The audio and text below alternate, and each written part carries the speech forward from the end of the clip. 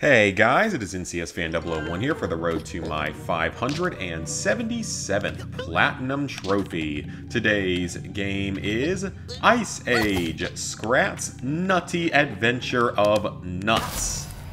Insert inappropriate joke and or laugh track here. Anyway, this is a game based off of the Ice Age franchise. It is a collect-a-thon platformer with a little bit of combat where you play as Scrat, the whatever he is. I don't know if he's supposed to be a squirrel or what.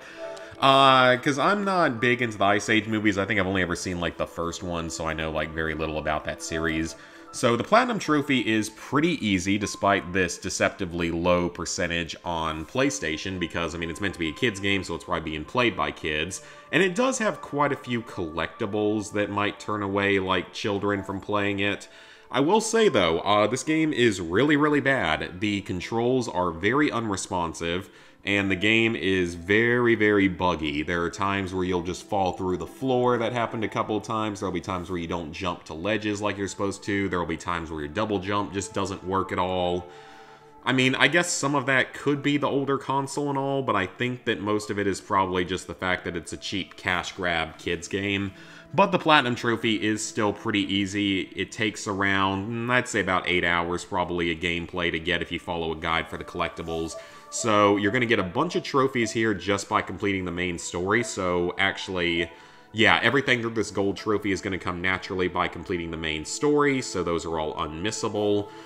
Collecting shards, these are the little purplish things or pink things like the crystals that you can find throughout the world. You have to collect a total of 5,000. Once you've collected 5,000, you don't need to collect any more. You'll unlock all your additional heart chunks by collecting 5,000 shards, so your health levels up along with collecting the shards, so there is an incentive to do so.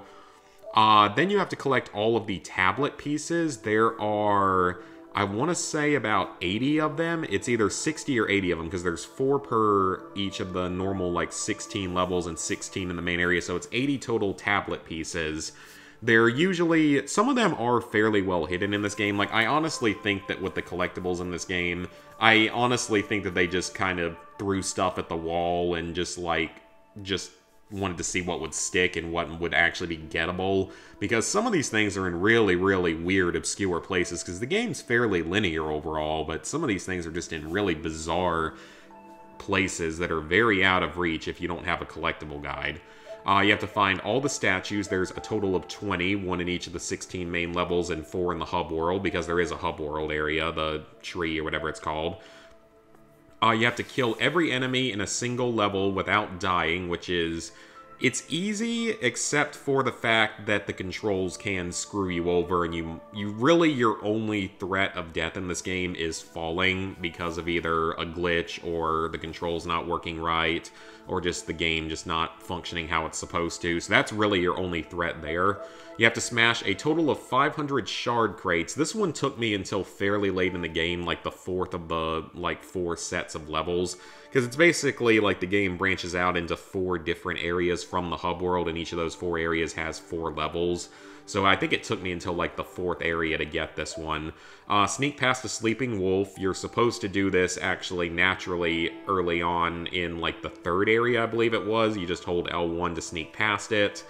You can also try to run past them because they'll insta-kill you, but you are supposed to sneak. You also have to get a Guanlong to investigate a sound that's like a dinosaur, so just get near it and wake it up and it'll go investigate. Spin kick any flying insect. There are lots of flying enemies throughout the game, so just spin kick one of them, very easy. Get bitten by a piranha is very easy, just anytime there are piranhas, let one eat you by jumping into its jaws. Hit a flying enemy with a rock, that's very easy. That's just the L2 attack, L2 R2 attack. Carry power cores 100 meters is unmissable. Telekinesis 10 times is unmissable. Get rescued by the Scratazons. I think that this happens if you jump out of the water or something. Like if you die from touching the water, they revive you, or just like jumping back up. Survive getting burned by the lava. You have to touch the lava and then jump back up to a ledge. That's very easy.